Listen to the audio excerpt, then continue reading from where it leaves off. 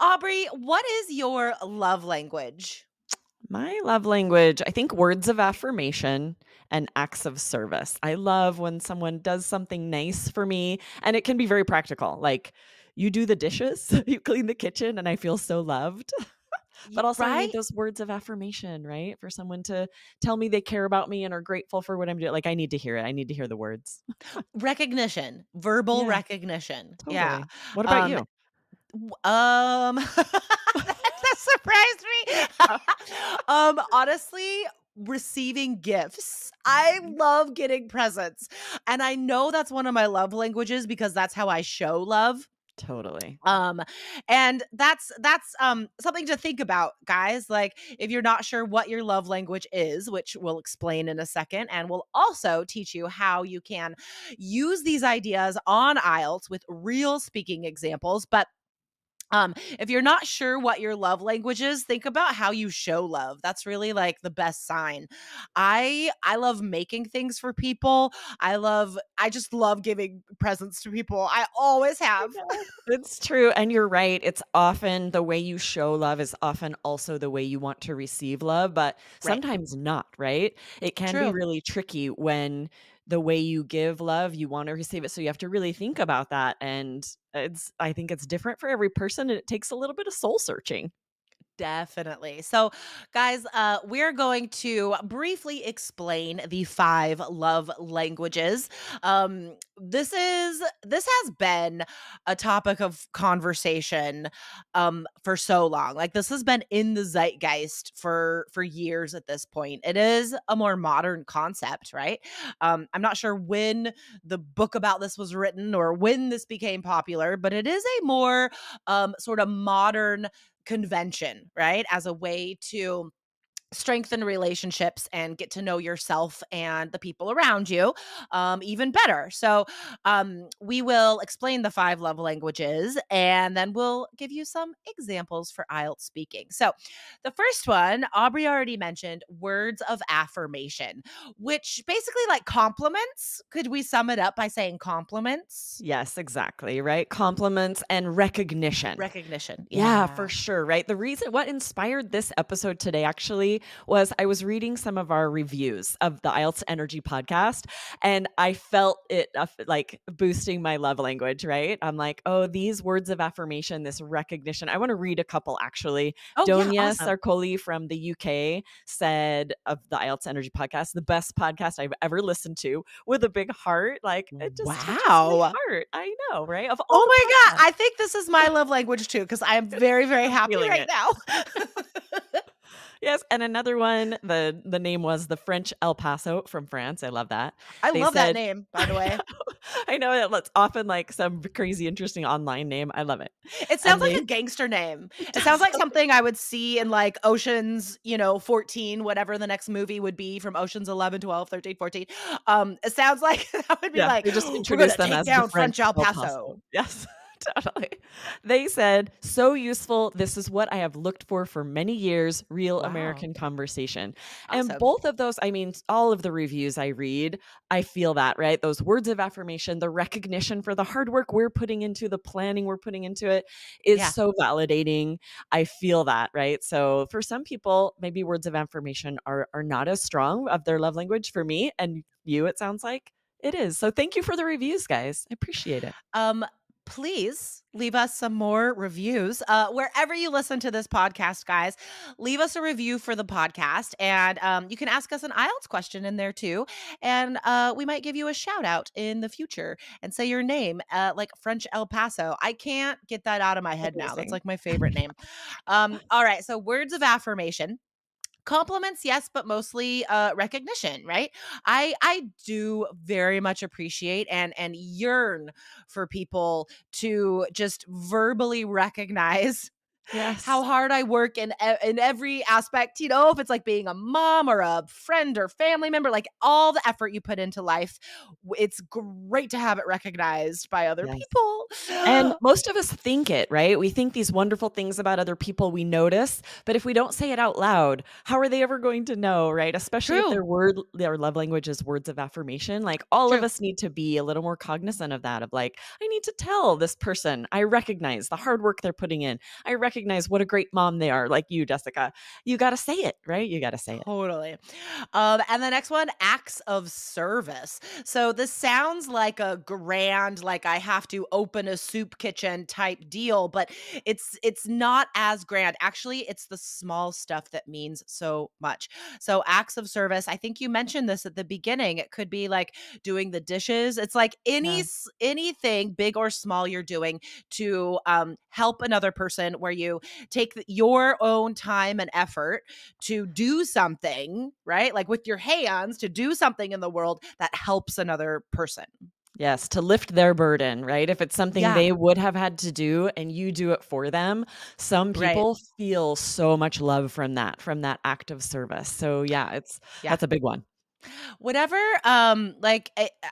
so James he's 12 now. He turned 12 this week. It's getting Mhm. to be so old, but it's hard for kids to think outside themselves a lot, because as parents, we do all the acts of service. That's our job. We do Right. all the things. But once in a while, this kid really just takes it upon himself, and he'll do something around that, like he'll like put the dishes away, or he'll like do some chore, and I'm always so surprised and pleased and grateful when that happens. And like, I'm always shocked. I was like, oh my gosh, I can't believe you thought to do that. But yes, acts of service definitely help people feel loved, for sure. Um, Quality time. Now, I think this might be a phrase you guys are familiar with. How would we define quality time? Yeah, any meaningful time you're spending someone, it can just be a conversation where you're really listening, spending that time to get to know someone, to listen to someone, or, going out for drinks, for happy hour. When you're making that effort to spend time with someone, a lot of people, that is how they feel loved when you're taking that time to spend time with them. One Yeah. of my daughters, this is absolutely her love language. She needs that time. So I have to, and it can't be in a big group often for some people. Like it needs to be that one on one quality time. Yeah, it really is having the space to be fully present with the one person, right? So it's Right. not really like watching TV together or No, stuff like that. Like if James and I play a game together, right? Then we're laughing and we're talking, and like that's quality time as well. absolutely. All right, receiving gifts. This is kind of a no-brainer. This is obvious when people give you stuff, but it doesn't have to be, diamond rings. It could be like a pretty rock I found that's shaped like a heart, and I thought of you and I'm giving it to you. It could be like any big or small like thing, but it's a tangible thing that you're giving to someone. Yeah. Physical touch is the last one. And this is one of my love languages too. I'm so affectionate. I'm just like a very affectionate, like a physically affectionate person. I am always hugging James. I am like friends. I'm just like grabbing their arms. Like I'm very like Oh. physically affectionate with people. Is this one of your love languages? No, unfortunately, I'm much more prickly than you. I know, which You're is like, difficult no. because some of my kids, it is theirs, right? So I have to be very aware of that. Like I have one son every morning comes and like snuggles and cuddles in bed. And if he doesn't Oh, have a good like 10, 15 minutes of snuggle time in the morning, he will be a monster. I'll get so grumpy because he oh needs my that to feel gosh. loved, to feel. And Yeah. so I, It's so have to be cute. present there and recognize he needs, and it's not like I hate it. I love it too, but I don't Yeah. seek it out like some people Right. do, right? So it's interesting. The people in your life, if you're aware of their love language, it's going to make such a difference if you can kind of push yourself to show them love that way, even if it wouldn't come naturally normally. All right, guys. So, all very interesting stuff, but how will this help us on the exam? So, in speaking part one, you could be asked about your favorite food, restaurant, what you like to do with friends, favorite sport, how you spend your free time.